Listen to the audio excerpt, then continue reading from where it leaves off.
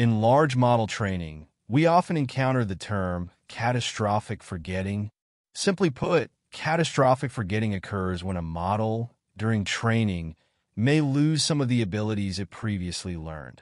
As illustrated here, we have a pre-trained model built on vast amounts of data, making it a large model with a range of abilities that meet certain standards. Now, let's say we want to enhance specific abilities within the model and undertake additional training. After this secondary training, the targeted abilities may improve, but at the cost of potentially weakening other abilities. This phenomenon is common in the retraining process. We can imagine that a pre-trained model achieves a balanced state across its various abilities through significant training efforts. When we proceed with further training, this balance inevitably gets disrupted, as strengthening certain abilities may lead to the weakening of others. There are two main types of additional training here: continual pre-training and fine-tuning. Both modify the model through training, fundamentally changing its parameters. Continual pre-training is generally used to adapt large models to specific domains by feeding them with large volumes of domain-specific data, like financial or medical data, to create models that excel in these areas. This training method resembles the original pre-training, but continues from the previously trained state, requiring substantial data. Fine-tuning, on the other hand, relies on smaller data sets and is often conducted with instructional fine-tuning or alignment techniques to adapt the model.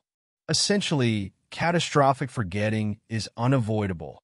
What we can do is employ certain strategies to reduce its likelihood. Let's look at methods to mitigate catastrophic forgetting, using fine-tuning as an example. Although many techniques also apply to continual pre-training. Ignore forgetting.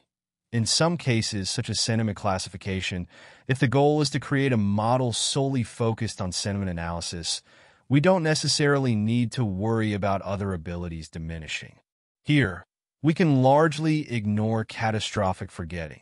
Combine general and task-specific data. A common approach is to blend general instructional data with task-specific data during training.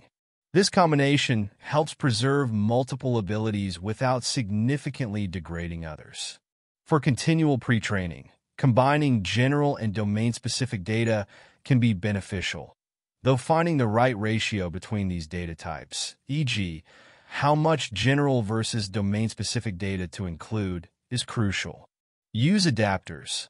Adapters are similar to plugins that can enhance specific abilities without altering the base model. Adapters can target and improve particular model parts or components, minimizing the impact on the rest of the model. Techniques like LoRA fall under this category. Regularization.